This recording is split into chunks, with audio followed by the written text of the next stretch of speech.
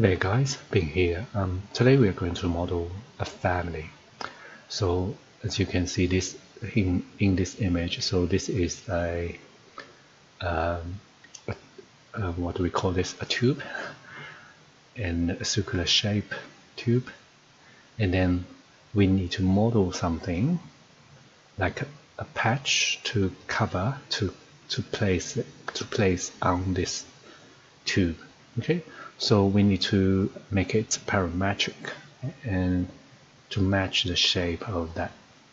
Okay, so this is roughly what we will get. So it's a parametric, so you can change the radius depending on what the radius of this is with all these parameters. Okay, so let's do it. So first, we need to create a generic model, face-based. Okay, so go to front view. So first we need to create some reference plane. So first, this reference plane and another reference plane below the level. Okay, I will explain to what they are. So first, so this reference plane, so let's just create a dimension from the reference level to this. Let's call it R1 instance. Okay, so this reference will be the center point of this shape, this structure, or this tube.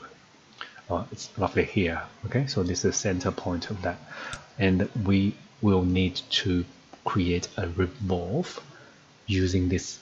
Okay, so now, and this one, so this reference plane, this one is for the radius of this circle, the profile.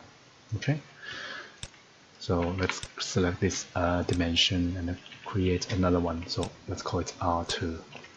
So now we have two radius. So go back to floor plan. So we are going to create a revolve. Okay, here, revolve, and click on revolve. So we need to pick a reference plane. So you click on set work plan, pick a plane, okay, and pick this reference plane, and then Revit will ask you which view you want to go. So let's go to front view. Okay, so in this front view, so first let's draw a axis line. So draw it on this reference plane. So let me just use TL. Yep. Okay, so draw it here, and you can just lock it onto this reference plane. Okay, so you can also use a line in the lock. So okay, so that's it, and then we need to create profile. Okay, so we are going to create a profile. It would be if you let me just do a screenshot of this. So if you do a cut and look this way, it will be, you will see this tube. Okay, and then the patch will be something like this. So it will follow the shape of this. This is R2. Oh, sorry, lowercase r. So this is R2. Okay, so now let's go back to Revit. So we're going to create a circle, and so it will be start from the center. Just draw a circle, and then create a radius. So this radius equals this one. So just link to that, and then also to make sure this circle follows this reference plane. So just select it. Check this center mark visible, so you'll see this cross. Let me change the scale a little bit. So see this cross, AL align, lock, and also the vertical reference plane, lock. So now this is one of the circle, and we will need another circle. Okay, so before we create another circle, let's create a thickness. So let's call it TH. Instance. Okay, so this will be the thickness of that patch or that plate. Okay, so let's say 10 mil. Apply, and then okay. So now we need to create another one. So another circle from here to here, radius, and also I'm going to just select the circle and check this center mark, and also AL, align, cross, reference plane, the cross, and lock. So now, and then this radius will be, let's call it R3 instance. Okay. So now go to family types. So R3 equals the thickness plus R2. Okay, so R2 plus TH. Apply. Okay, so now you will see the thickness between these two circles will be 10 mil. Okay, so now if I click OK, so now let's go to 3D view. So you will see this is a revolve. Okay, so this is a full tube. So depending on the radius 1 and the radius 2, so for example, I change radius 1 to 2 meter, it becomes 2 meter radius. If I change this to 100, it will become 100. Okay, but we don't need for the patch, for that plate, for this plate, we only need this little part of this tube. So what we can do is, so select this, and here, because this is a revolve, you have the option here. So for example, we can type in, so 10 degree, so that's 10 degree, and negative 10 degree.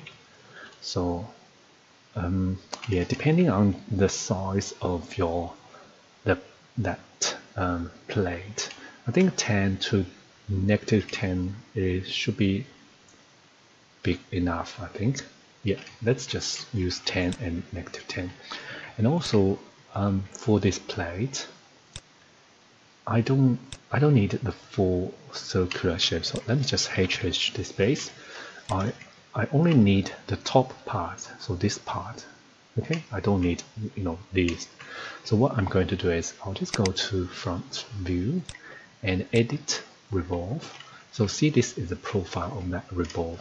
So I don't need this bottom part, because if I have this part, I need to cut it away.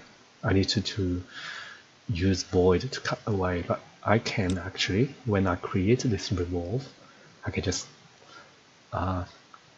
get rid of the bottom part. So use pick line, pick this reference plane. Okay, so make sure it's lock to the reference plane. So I'm going to just trim. Okay, so and then I'll pick another one for here. Pick another one and trim and trim. So now we have this. So let me just change the scale a little bit. So you will see this is the shape of this. Okay, so finish this. And now if we go to 3D view, so this is only a half circle. Okay, so now go to floor plan, and then we just need to create some reference plan to cut away part of this shape. Okay, so this is just basic reference plan equal, and another reference plan, another dimension, dimension equal, and another 2 dimension. So this one will be, let's call it W1 instance. Okay, so this one will be W2 instance. Okay, so now we just need to create a void extrusion. So I'm going to just use this rectangle and lock them onto the reference plane. And also I want to create this curve or arc. So I'm going to use a fillet arc. Okay, so click on that. You can just use radius, just put in a number, so 20 looks fine, and pick this one, and then lock. Toggle join tendency. Okay, so click on this one, and also create a radius. So let me just change the scale. So once again, 1, 2, 3, 4, 5. Okay, so click, toggle, radius, 1, 2, 3, 4, 5. Okay, so now select all these radius, 4 radius, and let's create a, I think it should be R4. Okay, so this will be the radius of these corners, and then so this is this will only cut a hole. So what we need is just draw a big rectangular shape. So this will create a void and cut away the external part of this. So finish it, and then let's go to front view. So we just need to adjust the height. So you will see if I click on tag, so this one, so tab. So yeah, so you need to use tab to select this void. Okay, so just drag this up and down to make sure it cut away the whole, you know, the external part of this shape. Okay, so this is it, and if I change the scale, so you will see it's better. So this is the shape of that family. That's it. So now let's just create. Let's create a. I'll just create a generic model. Okay, so and try this family. So in this, I'm going to use a sweep. Okay, so draw a circle path, for example 3 meter. Finish, edit profile. I'm going to draw it in 3D view. Okay, so in 3D view, and draw a circle here. So maybe let's say 150, and finish it, So now let's load this into here. So I'm going to place it on this, so on the face of this tube. So click on space to rotate it. So I think roughly here. Okay, and then we can. So because this one's the R1 is 3 meter and R2 is 150, so we just need to select this family. So R1, so you will see it's not matching perfectly. So if I type TL, you'll see this it's not matching the radius of this shape. Okay, so I'll change this R1 to 3 meter. Okay, and then I'll change R2 to 150. So now you will see, yeah, it's matching. It's matching the shape of this. And also you can change the, so for example thickness, I'll change to 5. Oh good. Change this radius, so 50. Yeah. Change the size of this 150. 350, something like that. Good. And this is it. So this is a very simple face-based family being placed onto a curved surface, and with all these parameters, so we can match these two. We can match the shape of this plate to the shape of this tube. Okay, so in case you need to, so for example this one, we need to create a plate inside this tube. So to do that, you just need to, so let me just quickly go to this family. So you can just select this Revolve. When you create these, you just need to I'll just quickly show you. Okay, so I'm not going to constrain this properly. I'll just show you. You can do it. You can use the same axis line, same. Just when you place the profile, it will be placed under this, under the reference line. Okay, so, and I'll just quickly show you. So if you load this back into here, so you will see this plate will be placed inside this tube. Okay, so and also if you, so in this case it's being placed inside of this tube, but if you need to place it out on the exterior side of the tube, it will be, you just need to let me just Control Z this one, change this back to the previous one, and what you need to do is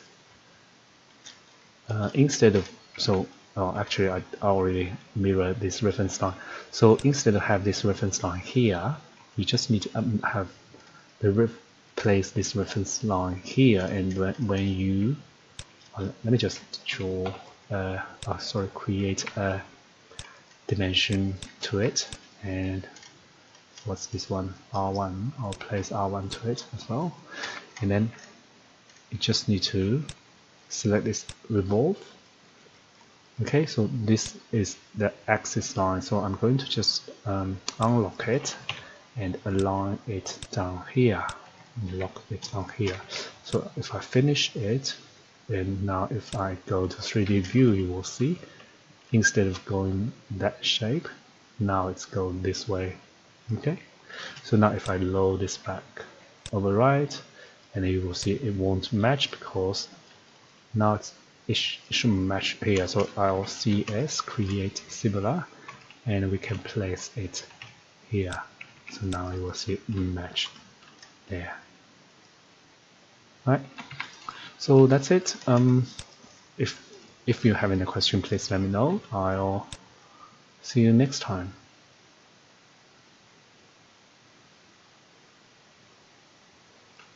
Bye.